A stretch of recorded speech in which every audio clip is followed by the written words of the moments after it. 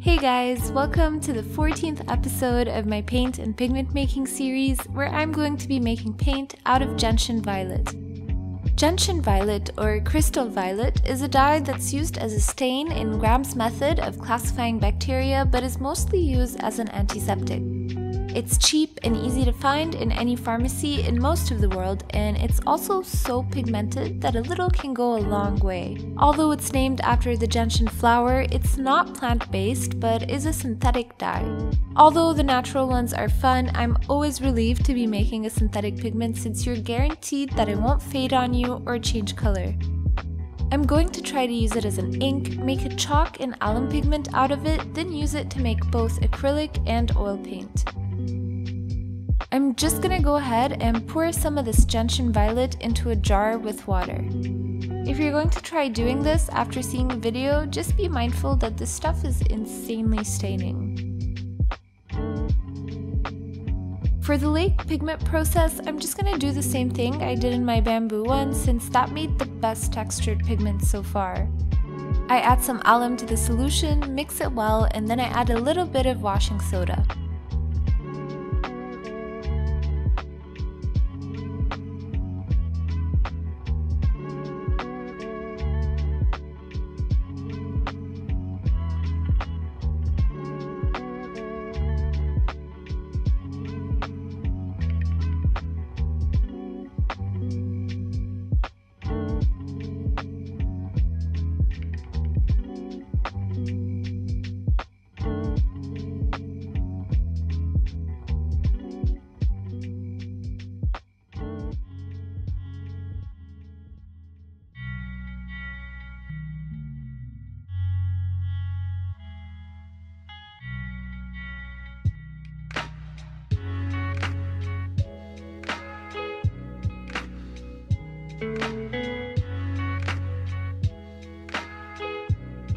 I also pour some of it in a lid of a jar to see if I would end up with superfine particles once the liquid evaporated. The surface is so dark and reflective that it looks metallic.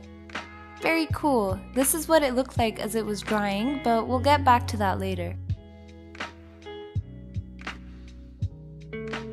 While the lake pigment is filtering off, I place a spoon of sifted chalk into the lid of a jar and then I add it to some undiluted gentian violet. I'd kind of like to phase out using alum and washing soda, and apparently the old masters used to mix their pigments with chalk and linseed oil, so it might be a viable option. It's pretty much the same recipe except that tinting the chalk makes it also play the role of pigment. I add a little bit of water to help it out, and after it's mixed, I leave it out to dry.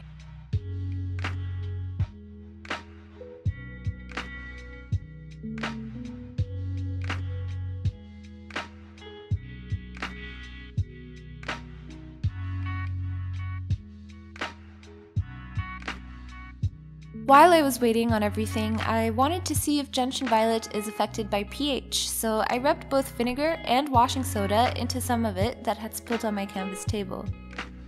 Nothing really happened, which means this dye is very stable and won't need any light or color fastness tests.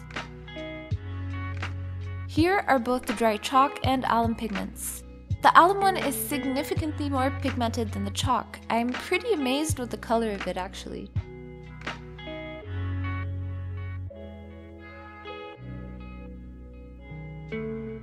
I put it into a mortar and use a pestle to grind it up.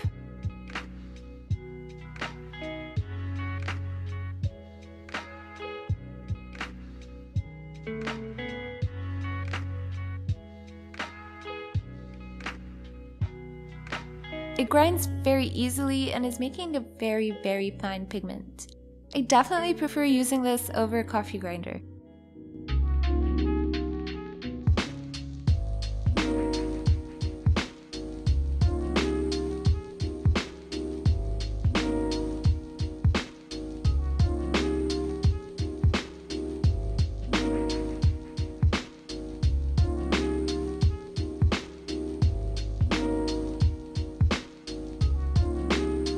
I place it on my glass slab and add some walnut oil, which really should be done with a dropper.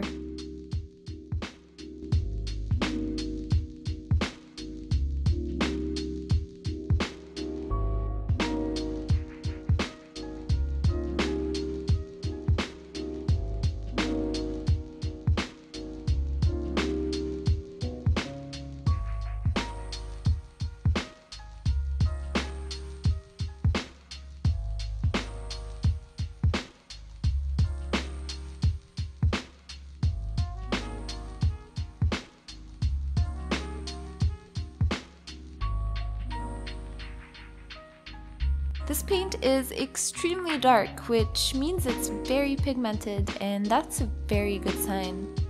The texture is not perfect and buttery like commercial paints, but it's pretty decent. I think the next step on the quest for tiny particle size would be to buy an extremely fine mesh and really get those bigger particles out of the mix.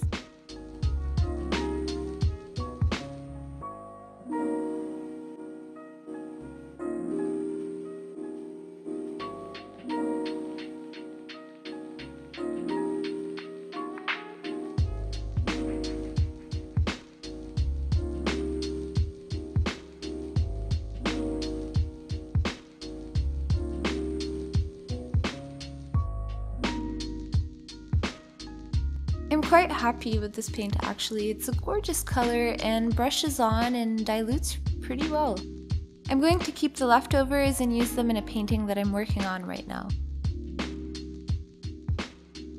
After that's done, I take the chalk pigment and repeat the same process.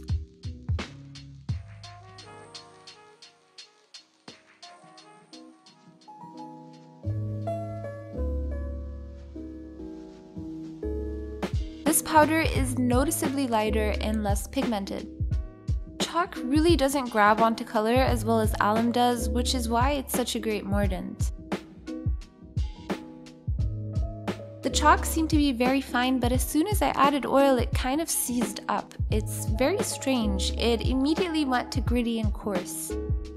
I suspect that something is off with this chalk that I'm using since I bought it from a hardware store. I'm going to pick up some better quality chalk and try this again with the next dye that I work with. Kind of disappointing. This paint is not very usable.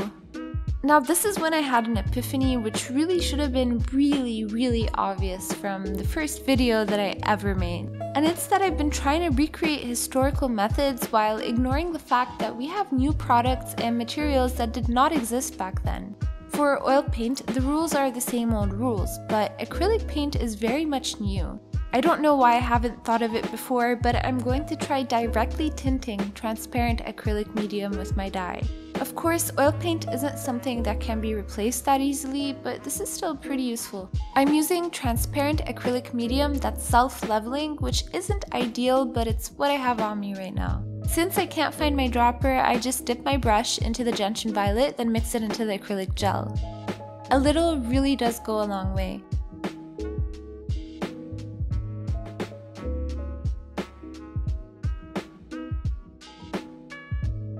It's mixing in incredibly beautifully. I'm kind of kicking myself for not trying this out sooner. Yeah, it's like a perfect paint.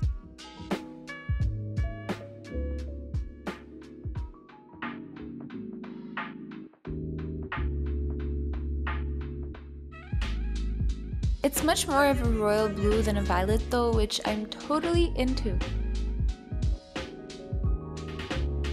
Mixed with white, it makes a really lovely color.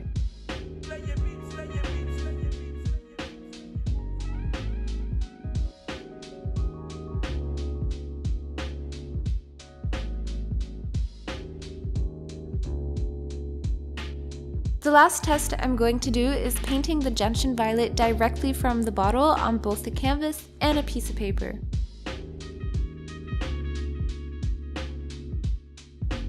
Now back to the gold metallic stuff.